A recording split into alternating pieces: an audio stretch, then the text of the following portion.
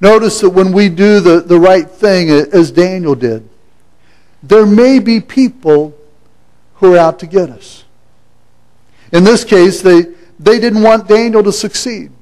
They didn't want Daniel to be promoted in the king's court. It may have been an issue that Daniel had held the other administrators accountable. He had held the satraps accountable. Maybe they were trying to take more than their share from the king. Maybe they were trying to keep more than their share of the taxes. And as Daniel called them to account, as he wouldn't be a part of their scheme, as he wouldn't be a part of their dishonesty, then it was an issue that they wanted to do away with Daniel. They wanted to get rid of him so they could do their own thing. Listen to what they did in verse 6. It said, "So the administrators and satraps went as a group to the king and said, 'O King Darius, live forever. The royal administrators, prefects, satraps, advisors, and governors have all agreed that the king should issue an edict and enforce the decree that anyone who prays to any god or man during the next 30 days, except you, O king, shall be thrown into the lion's den. Now, O king, issue the decree and put it in writing so that it cannot be altered, in accordance with the laws of the Medes and the Persians, which cannot be repealed.' So King Darius put the decree in writing." Darius thought it was a pretty good idea to require people to honor him. He didn't see any harm in being lifted up, but yet in his own arrogance, he didn't realize the impact it would have on someone like Daniel. Daniel, who was trusted in his court, but Daniel, who was also faithful to the God he served. But Daniel was very devoted in following God, and it was his practice to turn toward Jerusalem 3 times a day and pray. Now, Daniel may have done his prayers very publicly up until this point, but after the decree was made, in verse 10 it says, "Daniel went home to his upstairs room where the window opened toward Jerusalem. 3 times a day he got down on his knees and prayed, giving thanks to his God, just as he had done before." Daniel chose discipline rather than compromise. Daniel may have done his prayers publicly in the past, and now he's doing them privately, but he wasn't going to give up his praying for the sake of following the king's decree. Daniel was not going to give up discipline and devotion to God in order to compromise for what the king asked them to do. Well, as the story goes on, the other administrators and satraps, they tried to trap Daniel. They knew that Daniel would surely pray in this 30-day period of time, so they started spying on him, and then they reported back to the king and told the king that he had to throw Daniel in the lion's den because he had broken the king's decree. Well, with much hesitation and anguish, the king had Daniel thrown to the lions. But before he did, he said to Daniel, "May your God, whom you serve continually, rescue you." Even though King Darius did not profess to believing in Daniel's God, he knew how God's hand was on Daniel's life. And he said that, "May your God rescue you, even from the mouth of the lions." Well, the story says that Daniel was put in the lion's den. A stone was rolled in front of the lion's den so that he could not escape.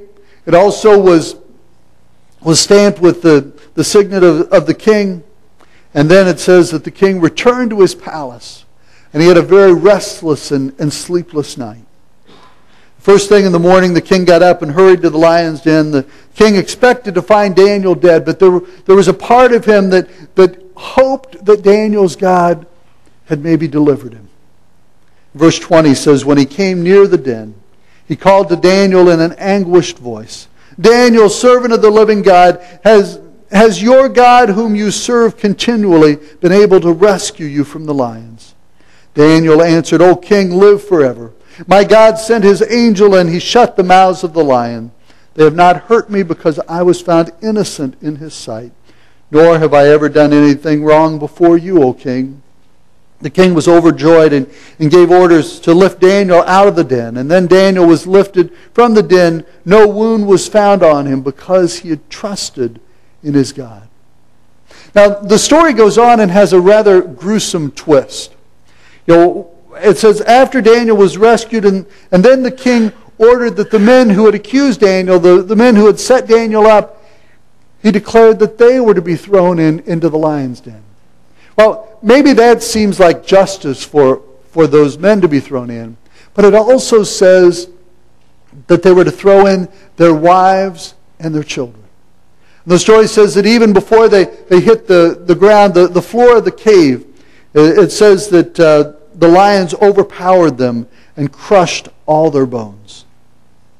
Now, it may seem just that the men who conspired against Daniel were thrown to the lions, but it seems rather unfair that the wives and the children were thrown in.